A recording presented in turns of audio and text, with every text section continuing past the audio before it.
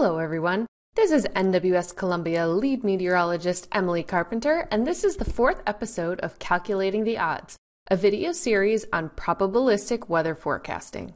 In this episode, we will cover National Weather Service products associated with tropical storms and hurricanes.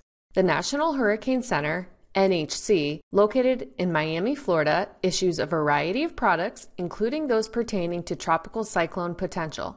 Let's go over some of their probabilistic products so that you can use them effectively this hurricane season. Before we discuss these products, let's briefly review a few basic tropical terms and definitions. Tropical cyclone is the general term used to describe low-pressure weather systems that form over the tropical or subtropical oceans of the world. These warm core, non-frontal areas of low pressure are comprised of thunderstorms and can produce heavy rainfall and strong winds in addition to other hazards. When a tropical cyclone's maximum sustained winds reach 39 to 73 miles per hour, it is classified as a tropical storm and gets a name. In the North Atlantic and Northeastern Pacific Ocean basins, the term hurricane is used for the most intense type of tropical cyclone. They have maximum sustained winds of 74 miles per hour or higher. Structurally, they often feature an area of mainly clear skies at the center, known as the eye, which is surrounded by the region of strongest winds, called the eye wall. Hurricanes are assigned a number from 1 to 5 on the Saffir-Simpson wind scale based on their maximum sustained winds. A Category 5 hurricane has the strongest winds, which are in excess of 156 miles per hour.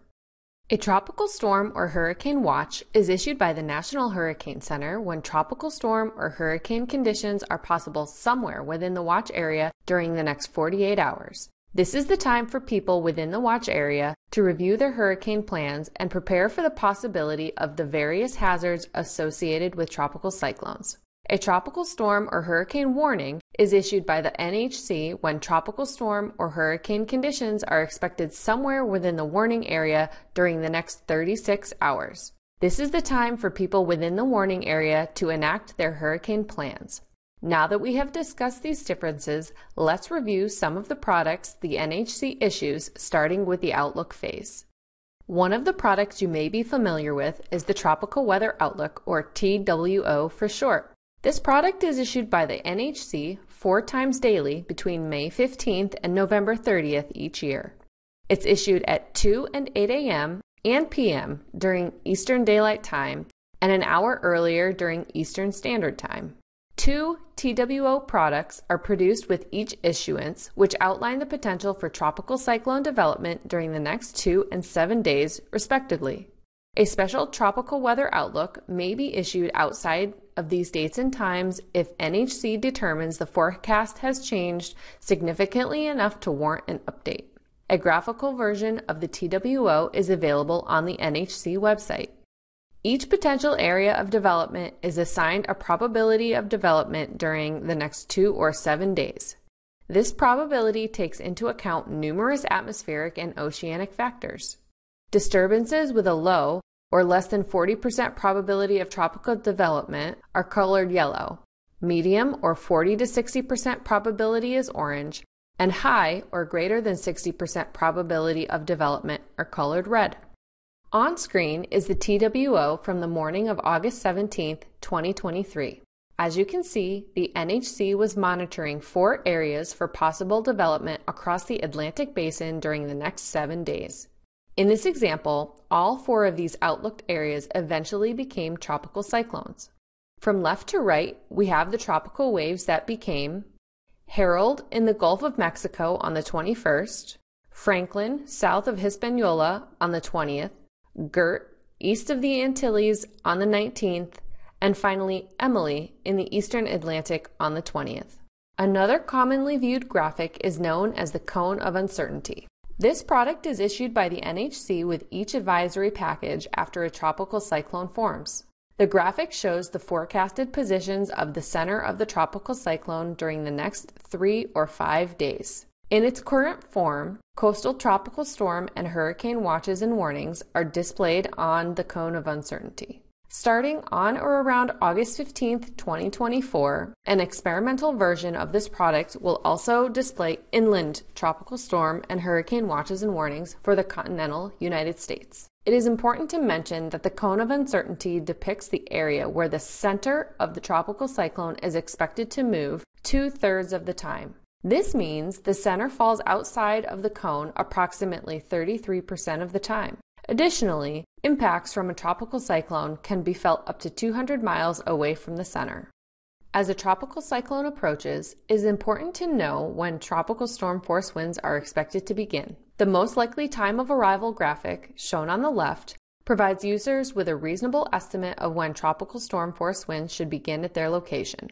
This particular graphic is also overlaid with the probability of tropical storm force winds during the next 5 days.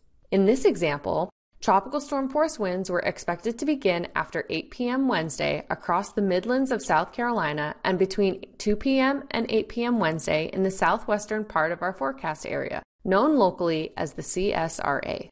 The graphic on the right depicts the probability of hurricane force winds issued in the same advisory package as the left image. Probabilistic wind speed graphics show you the chance of a given location experiencing the selected wind speed, either 39, 58, or 74 miles per hour, during the next 5 days. It is important to mention that the chance of hurricane force winds impacting a location are low outside of the direct path of the tropical cyclone, and that these probabilities do not account for wind gusts. Much like the probabilities from the severe weather outlook discussed in the previous episode, even low or 5% probabilities of hurricane force winds need to be taken seriously.